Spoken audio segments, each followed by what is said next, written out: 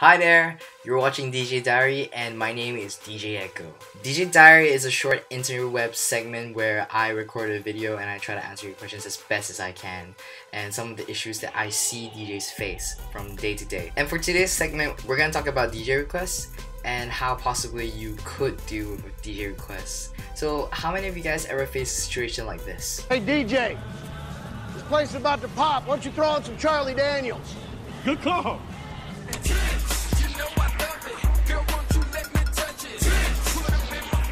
And then this would be your reply to the person who has asked you for a request. Nobody tells DJ requests what to play. Let them tell you what to play, they lose respect for you. They lose respect for you, you lose control.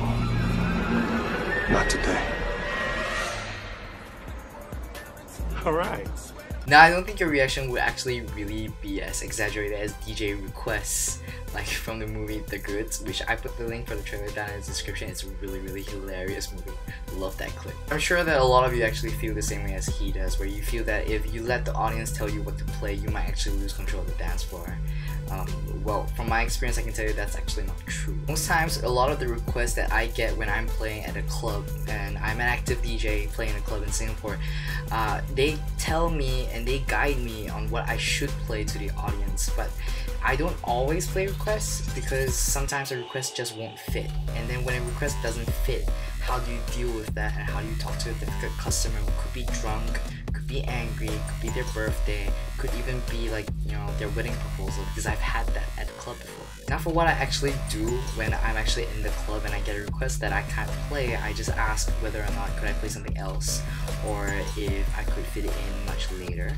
Most times people are okay with it, but anytime someone gets really touchy and really angry, the only thing I'll do is call security, because that's the only thing you should be doing instead of picking a fight at the DJ booth. Now when it comes to requests, the kind of gig that you're doing also matters. For example, I play at a place that plays commercial top 40s in an open format style in Clarke in Singapore.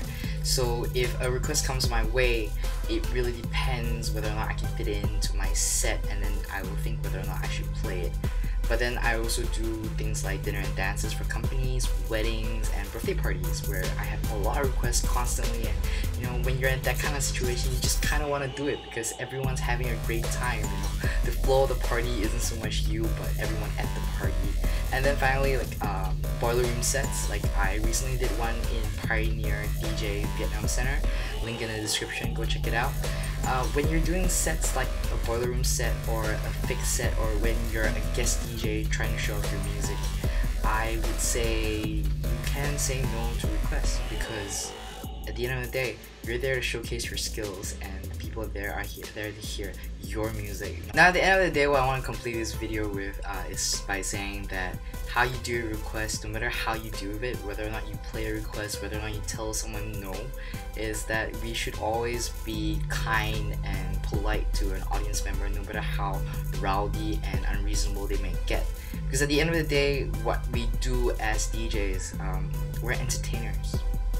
We have to keep professional, and the audience member is basically the person who eventually, when they spend money at a club, or they hire you, or they pay money and buy drinks and stuff, like technically they're paying our bills. So remember, first and foremost, to be kind and to be polite to the people around you, no matter how rowdy they get. I'm gonna end this video off with a short little clip from The Goods, which I think should be a mantra for all DJs. No, not really, no, but it's a really funny thing that you could sit at home and like recite to yourself after like maybe a really tough night at a club. So I hope to see you guys soon, and remember to like the video and subscribe to the channel. See you guys. Every day they will push you to the brink. You must fight them, DJ. Fight them.